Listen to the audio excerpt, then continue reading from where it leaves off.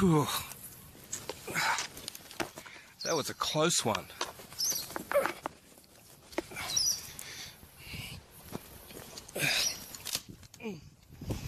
Wow. Yeah. Terrible wind.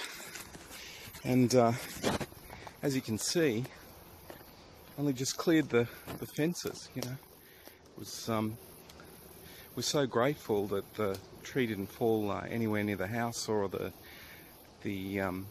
houses of our neighbours. I guess it's something to really be grateful about. Really got me thinking about gratitude, you know.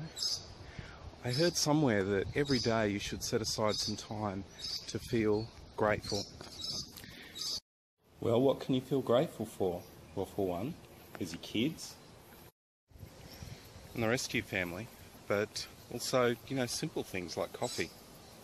Coffee's pretty cool. But no matter what it is, if you spend some time, you know,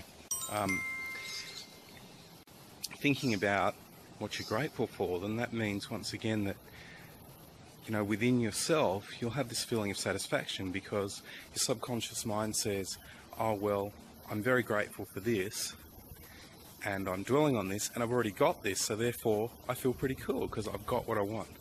So although it's great to strive and have goals, it's also very important to have that base of being grateful. That's what I feel anyway.